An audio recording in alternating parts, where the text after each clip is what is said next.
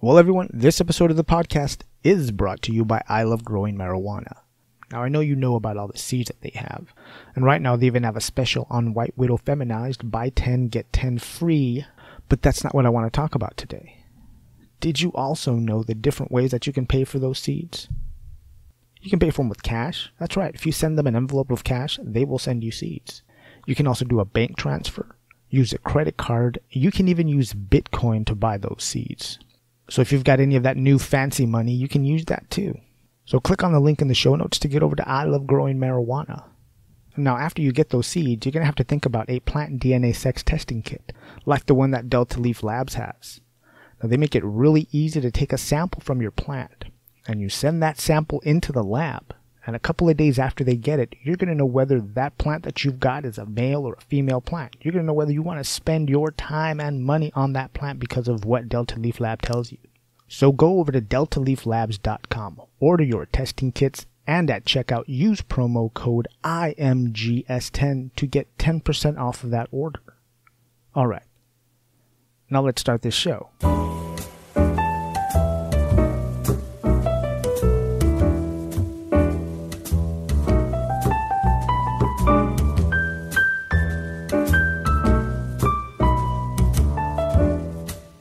Brothers and sisters, this is the In My Grow Show, the podcast dedicated to taking the mystery out of cannabis. I am your host, Alex, and I want to thank you, and I want to thank you all for joining me today. I hope everyone's doing great. I'm doing wonderful. It's a beautiful day outside. The sun is shining. It is a little windy, but that's alright. I can handle that. I don't mind the wind too much. I don't suffer from allergies the way my wife and my daughter do, so that's a good thing. Alright, so this past week I cracked a few seeds. And they were just 3 or 4 seeds that I'd found in a jar that I had on a shelf. I don't know what they were. I didn't mark the jar. I'm sure they were pretty good because I must have put them on the shelf and saved them for a reason. And to crack those seeds, I used the cup of water and wet paper towel in a Ziploc bag technique. So what I did is I'll soak the seeds in water for 2 days. By then, you know, it has just a little telltale sign of a taproot coming out. I'll take those seeds and put them in a wet paper towel, and then slide that paper towel into a Ziploc bag and make sure that the bag has a little pocket of air. It's almost like a little pillow. And after about 2 days, a nice long taproot's going to come out of those, and they'll be ready to just delicately, very carefully put them into some soil. I don't want to manhandle that root and that little seedling too much because they are delicate roots. So I did that, got them into some soil. I put up some pictures about it on Instagram, and my buddy Derek Gilman suggested hanging or suspending the Ziploc to get straight taproots. Gravity will draw the roots downward, that's what he said, which makes sense because usually when I sprout seeds that way, the taproots come out really twisted, and it makes it a little hard to get them into the soil without kind of, breaking them or messing them up. So I did that for 1 day, and it does seem like the roots were a little straighter, but it's hard to really tell if that was from hanging the bag or that's just the way they grew. Next time I'm gonna try that for both days and see how that goes, and I will let you know. Somebody on Instagram also suggested to soak the seeds in a 1-to-1 ratio of water to hydrogen peroxide. That'll help the taproots, develop nice and strong. So I'm gonna try that next time as well. That'll probably be in a couple of weeks, probably like 2 or 3 weeks. I plan on cracking more seeds, and I'll let you know how that goes also with the hydrogen peroxide soak. Now, next week, everybody, if you didn't know, it is 420 next weekend. Yay, it lands on a Saturday.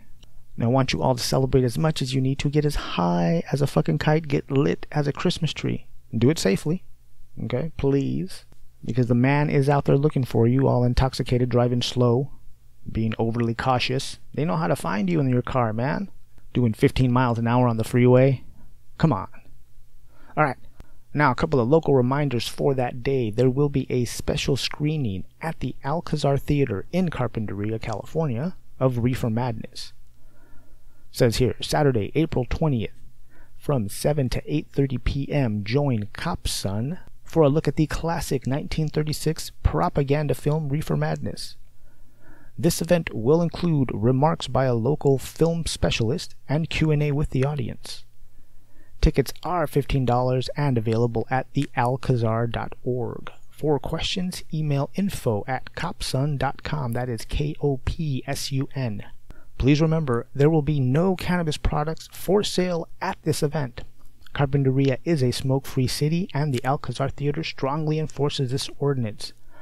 So you cannot get high in the theater. You must show up already high for this event. Okay? Please, take your edibles 15, 20 minutes before, and you'll be good. Or, smoke in your car. No, I'm kidding. Don't smoke in your car. The cops might catch you. Just show up high beforehand. Alright. Also coming up, the quarterly cannabis workshop and networking event. That is April 18th from 6 to 8 p.m. at the Impact Hub. That is 1117 State Street, Santa Barbara. Tickets are $15 in advance, $20 at the door. If you don't have your tickets, you should get them real soon because these events do sell out typically. It is limited seating. I love going to these events. I've been to quite a few of them. There is a link in the show notes if you need to buy tickets. Let's see, this time we will be hearing from Rodney Medina, who is a media specialist. Also speaking will be Chelsea Sotula from Sespe Creek Collective, Colin Dvorak from San Marcos Consulting, and Jay Higgins from H&H Environmental. So like I said, get your tickets if you don't have them already. And now I'd like to move on to the strain of the week. And today I'm going to give it up to the Dutch Treat. That's right, yes, it's actually called the Dutch Treat. I like this flower. It was a nice smoke. Had this really nice fruity sweet mix taste to it, like pine trees and mangoes. It wasn't too much of a heavy hitter, so it was great for daytime use and getting stuff done. But at the same time, it was also very relaxing, so if you see it out there, the Dutch Treat is the one you want. Now I want to talk about something that I've been hearing about lately, and that is microdosing THC. So I decided to macrodose myself and think about how I feel about microdosing THC. Which basically means I decided to roll a joint and smoke it all by myself and think about what this means. So I'm going to play devil's advocate for a bit. So part of me thinks that this whole term microdosing THC is just a way of you wanting to be high at work. How high can you be at work without anybody noticing that you're high? That's fine. There's nothing wrong with that. I get it. As long as you don't have a job where you put people's lives in danger, do your job high.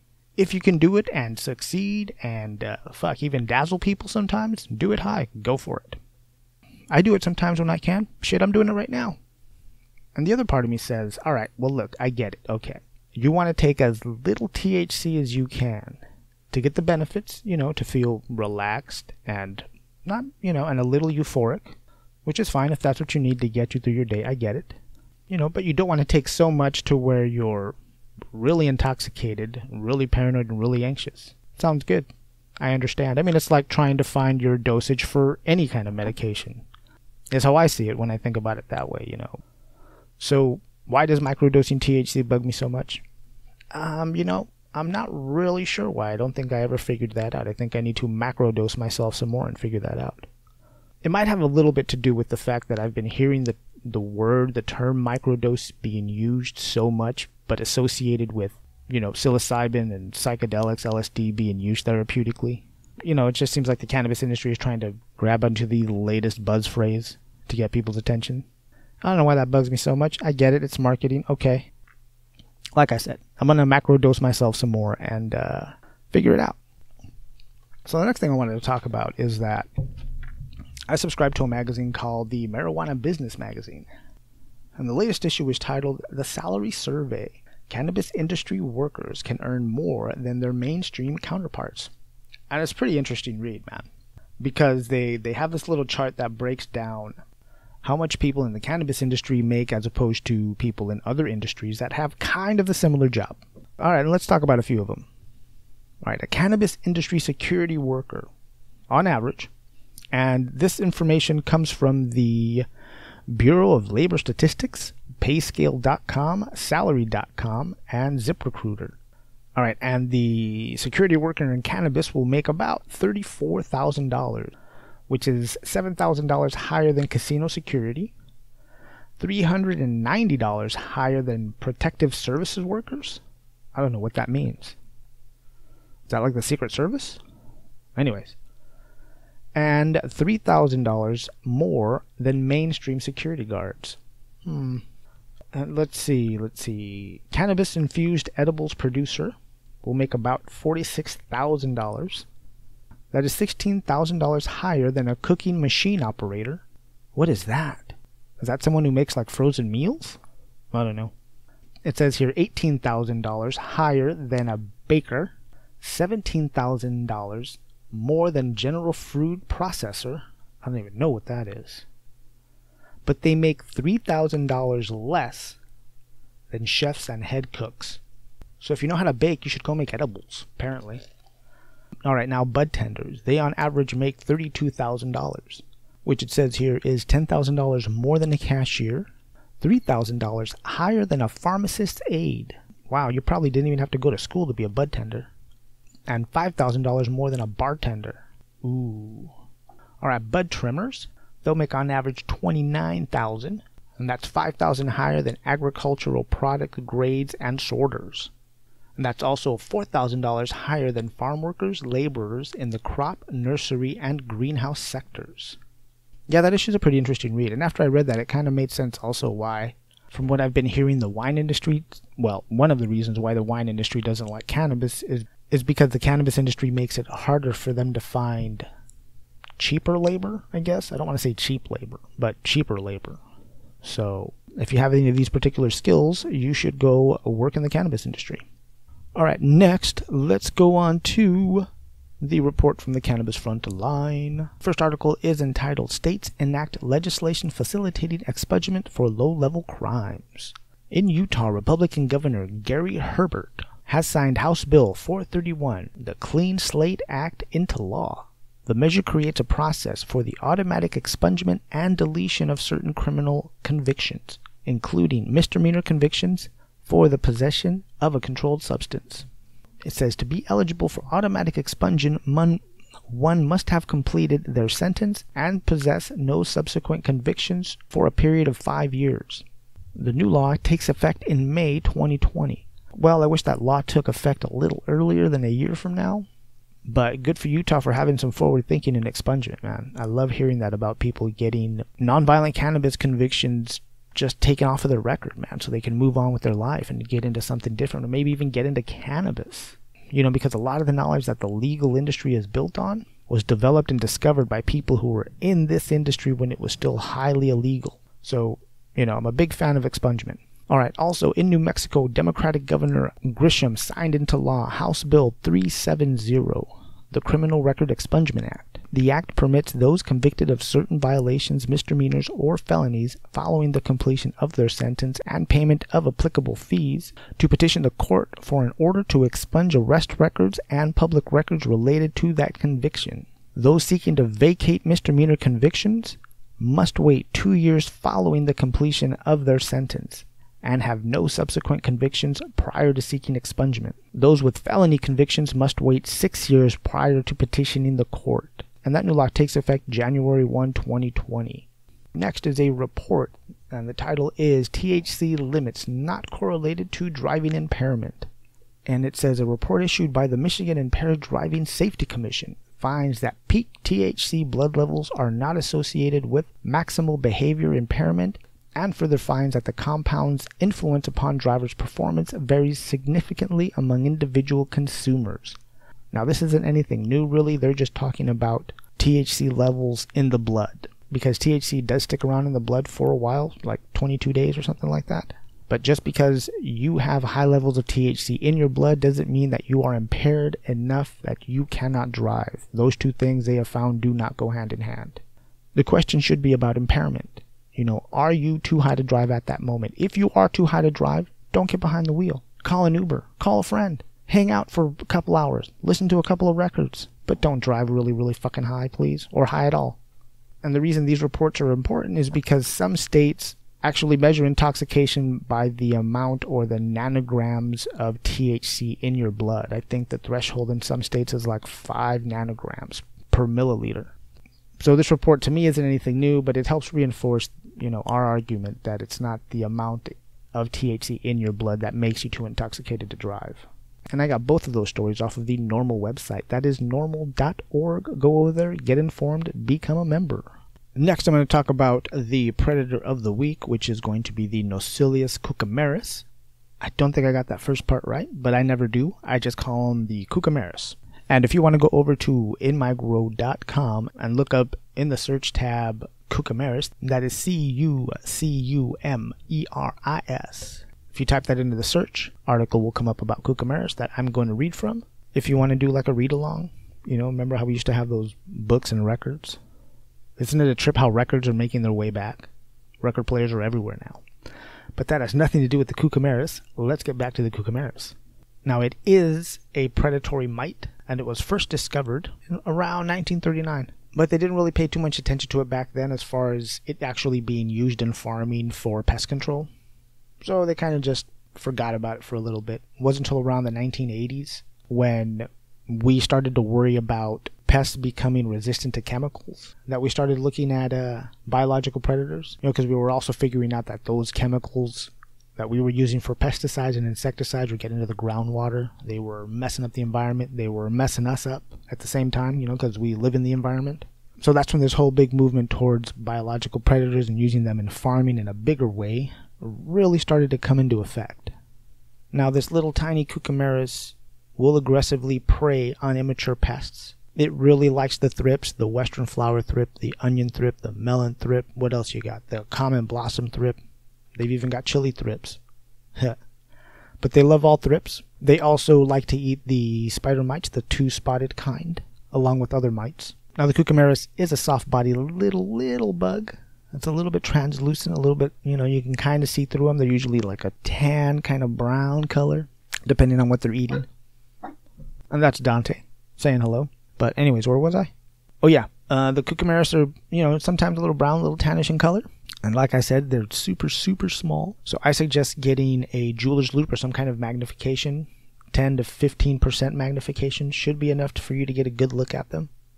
The adults will live about 25 to 35 days on average. And they'll eat about one thrip a day. I know that doesn't sound like a lot, but that's also why we release a lot of them. Is because, the adults are only going to eat one. And the adult female will lay about 1 to 3 eggs a day. So about 35 eggs she's going to lay throughout her whole life. And the Cucumeris is going to move through a 1 larva stage and 2 nymphal stages before it becomes an adult. And that whole timeline from egg to adult is about 10 to 12 days. Then after those 10 to 12 days, obviously it's another about 25, 35 days of adulthood that they have. And they do love the warm weather. About 72 to 80 degrees is what they like. Relative humidity around 60%. When the temperatures get cooler, it's obviously going to slow down their activity. So the cooler the temps, the slower they're going to move and also grow and mature. The warmer they get, the more active they're going to get also. Now, after the larvae hatch, they will not eat until they molt into that first nymph stage, which is about 2 days after they hatch. And once they start that nymph stage, they'll also start to eat any kind of insect pest that may be on your plant. A couple of things I have discovered about the Cucumeris is that while they really do love to eat live prey, they can survive on pollen, but they really do thrive when they have live prey thrown into their diet. And while they're really great at eating those live prey, they're kind of lazy predators. They don't wander too far to look for food. So I'll usually put some of them up in the canopy, and I'll also put some of them down below at the base or at the stem of the plant. Because like I said, they're not going to travel very far. I don't know, if it doesn't fall in front of them, they don't care. Who knows what that's about. But in order to get the best coverage, I'll just split them up. And when I get Cucumerises, I usually get the slow release bag. There's these little bags that have about an eighth of a cup of bran material in it with the predators, with the Cucumeris. And they're these little bags that I can just hang on different spots of the garden. I also know that that you can buy it in bulk, just like loose material bran that you can spread around at the base of your plants, which works great in greenhouses, but not so much outdoors. Just because of the wind, it'll blow it around. Now, I have heard from people who grow hydroponically, like in a reservoir, like a deep water culture, that hanging those little slow release bags can kind of be a pain in the ass, because some of that material that's inside of it can fall into the reservoir and kind of clog up some of the pumps and some of the sprayers. So they don't really use those too much. I don't know what to tell you about that. I like using Cucumeris. They're one of my top 5 predators to use. Now, I also understand, because they are lazy predators, that they're not the only biological predator that I'm using in my garden. And I got some of that information from the Rincon Vitova website. That is rinconvitova.com. They're an insectary here in California. You should go over there, check it out. Well, mis amigos, my friends, that's all I've got for you today. Don't forget, next week is 420. Celebrate responsibly. I don't know what I'm doing yet, absolutely. I'm pretty sure I'm going to that Reefer Madness showing, but it's not absolute. Things are very fluid around here, man.